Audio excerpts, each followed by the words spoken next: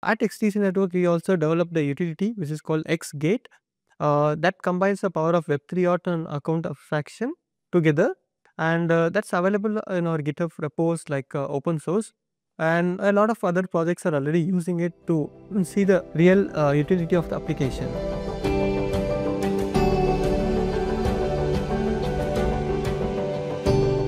So, welcome back to another episode of XDC MENA Podcast, where we talk about blockchain, innovation, projects, technology, and of course, about the XDC Network. I am Rebecah Dausen, XDC Network's lead of ecosystem development and your host. Today, we're exploring one of the most important topic in the blockchain space, how to bridge the gap between Web2 users and Web3 users. So, joining me today is Satheesh Kumar. He is leading efforts to solve onboarding challenges by making blockchain technology more accessible. And today we'll explore the barriers or the problems of Web2 users that are facing. So, yeah, welcome to the podcast, Satish. Hi everyone, thank you Rebecca for having me here for the podcast.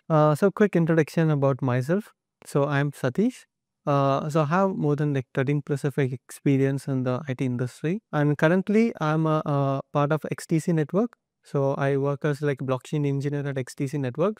So my day-to-day job mostly revolves around like developing new dApps in the ecosystem and supporting the dApps who are being built on the ecosystem. And we do like support on Web2 projects to migrate into Web3 space. And apart from that, like I do work on community building for the network. And XDC, as you know, like is a part of like a lot of incubators and accelerator programs. So I work as a part of the technical team, tech evaluation of the projects, so that like we make sure like we have good potential projects to onboard to the XDC network. I'm really glad to know that developers at XDC Network are very busy, not just all about coding, but supporting the projects and of course the users within the XDC ecosystem. So yeah, Satish, from your career, what are the main challenges that Web2 users face when they try to onboard to Web3? Or what's really holding them back to join the Web3 revolution? That's actually a great question to start with. So as I mentioned, having worked with the users in the Web2 space as well, so I understand actually what's the difficulties they are facing to get onboarded to the Web3 platform. I would like to start that with an example.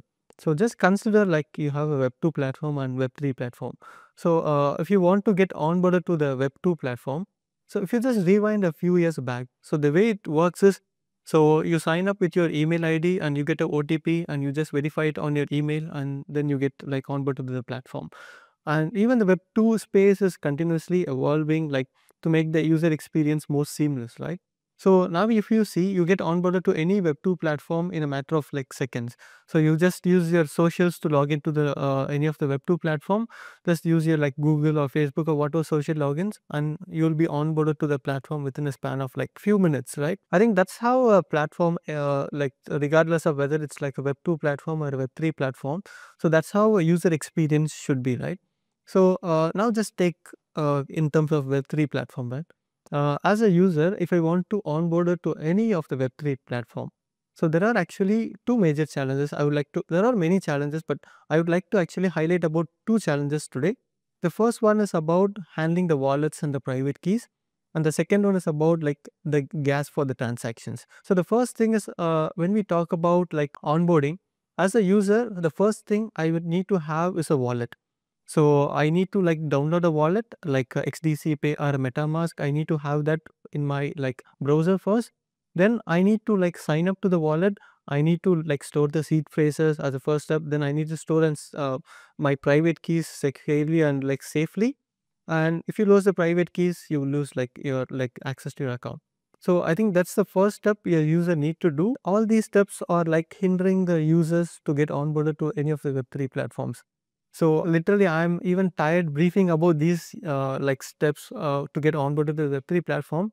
So just think about like how a user feels like when he wants to get onboard to the Web3 platform. It was the major challenge I think the users are facing when they're trying to migrate from Web2 to Web3, and it's our responsibility to address these challenges. Yeah, Web2 is the widely accepted, right? Even I myself, before Web3, of course, we are Web2 users where we just use our social logins or your email login or your mobile number. Yes. So just sign up to this application to communicate with the website or to that application. Then you receive an OTP or activation link.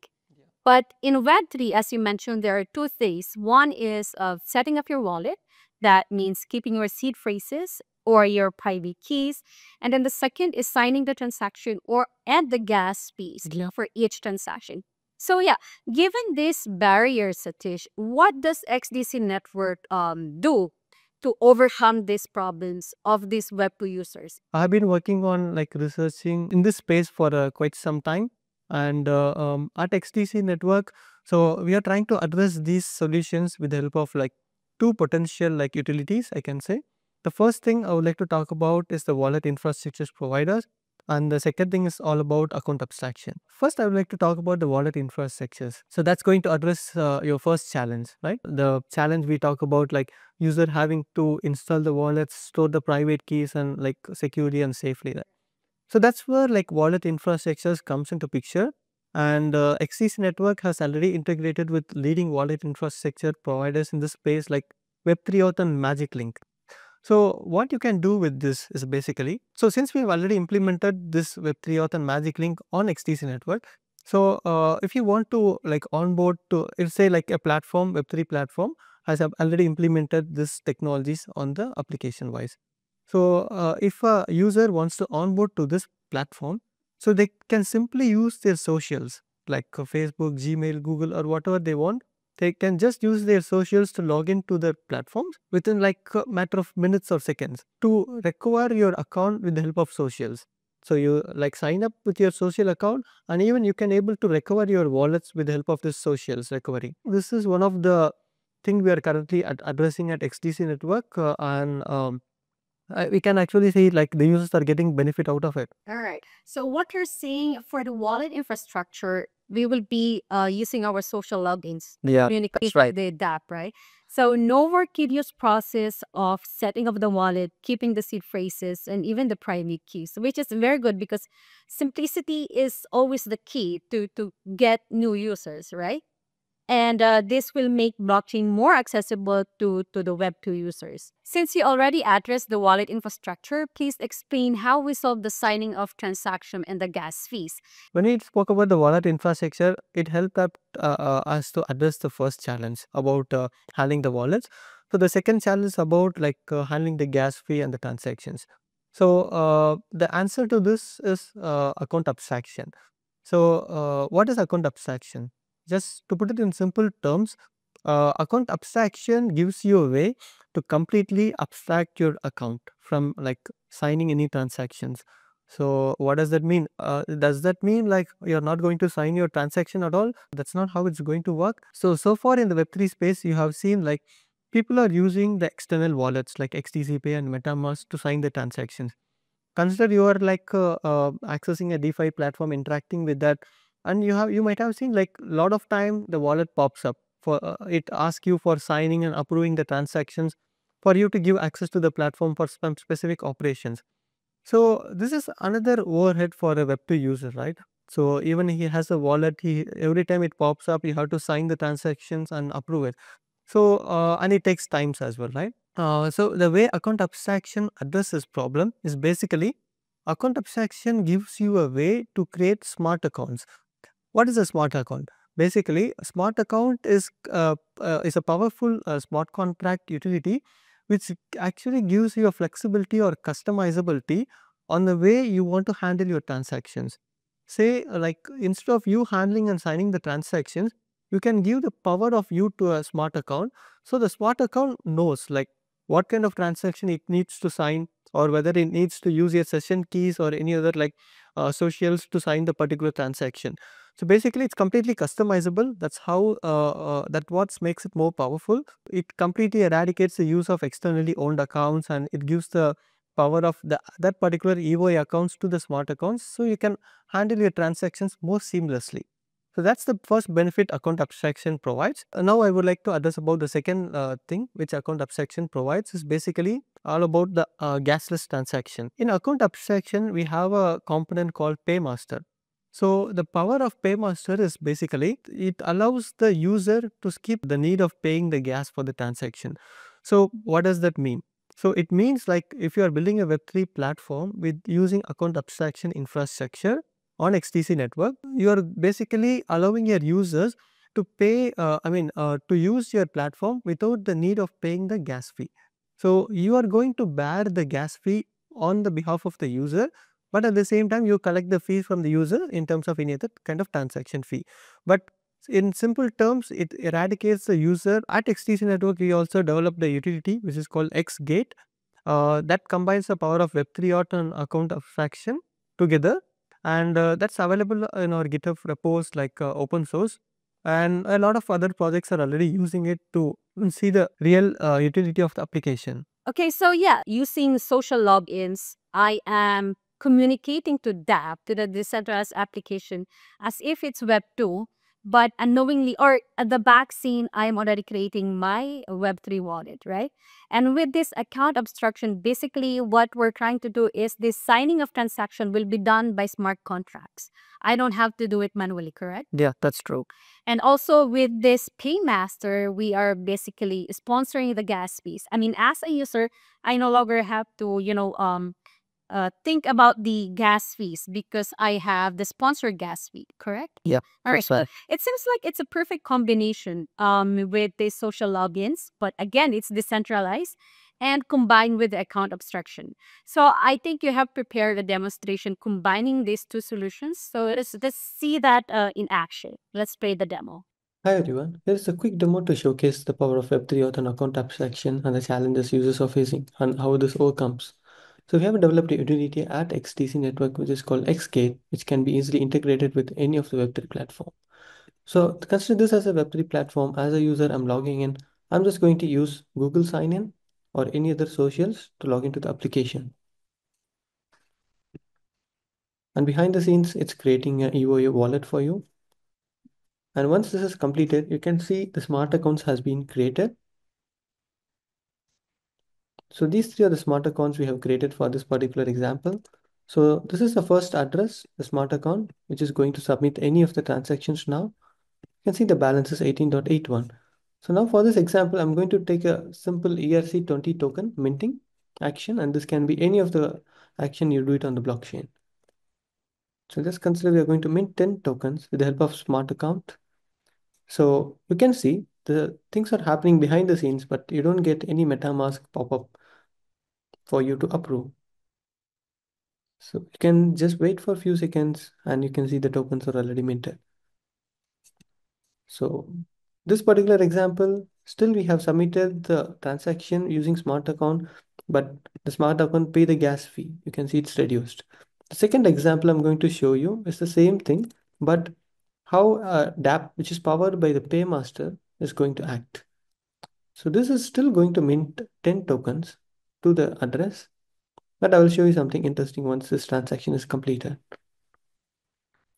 So it's going to take like less than 1 or 2 seconds now. And yes, it's completed here. And you can see the tokens are already minted. And this is something interesting here. You can see this is the account actually submitted the transaction. But after you submit the transaction, if you check the balance, it's still the same. So which means Paymaster is powering the gas fee on behalf of the user.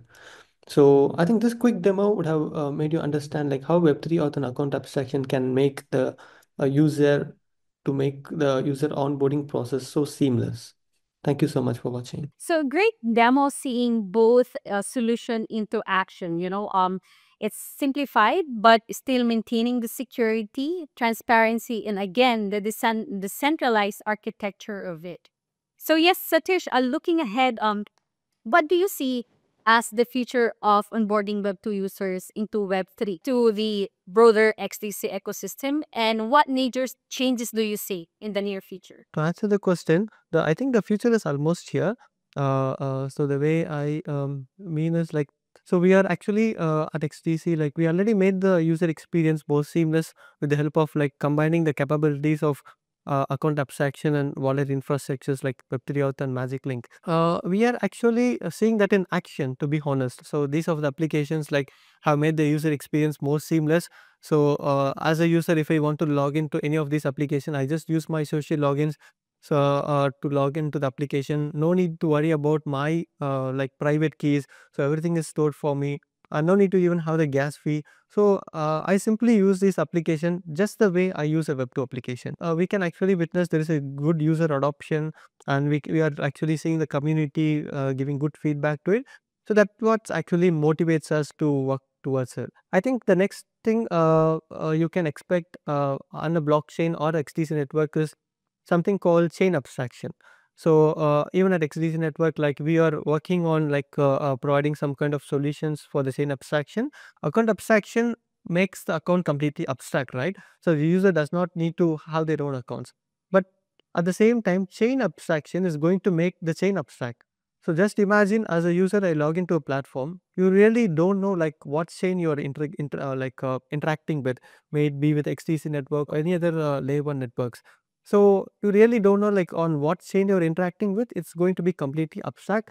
I think that's the next innovations like we are working on. Right. So it's very exciting to see the future possibilities within XDC Network. And of course, we're glad to know that XDC Network is actively, looking for solutions to onboard more users from Web2 to Web3.